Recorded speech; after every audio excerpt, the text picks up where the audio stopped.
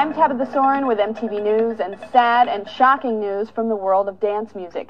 David Cole, one of the C's of C&C Music Factory, died Tuesday morning in New York City of what his spokespeople say were complications from spinal meningitis. He was only 32 years old. Through C&C and their production and remixing work with such singers as Mariah Carey and Whitney Houston, Cole and his partner Robert Clavillis had a major impact on 90s dance and pop music. Here's a quick look back at David Cole's brief but eventful career. With those three words, David Cole and partner Robert Clavillis burst out of the clubs and from behind the mixing boards at C&C Music Factory. A talented keyboardist, David Cole began his musical career DJing in Manhattan clubs, customizing tracks by playing along live to Clavillis' mixes. They eventually graduated to remixing and producing.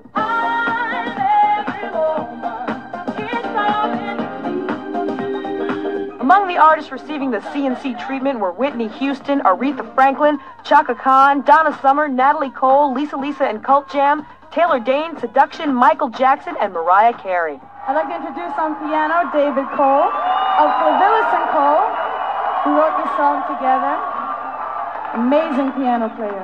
Thank you, David.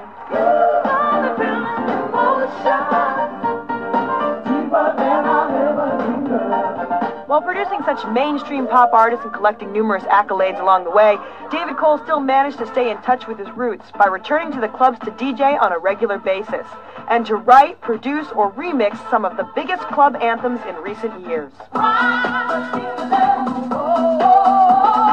We were lucky to come out with something new at the right time, a combination of all of our experiences, musical experiences, and it just sort of happened itself. We were very lucky and we were blessed.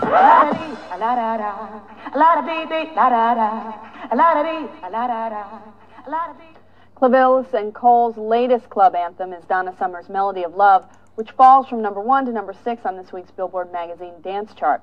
Funeral services for David Cole were still being arranged as we went to press. We'll keep you posted.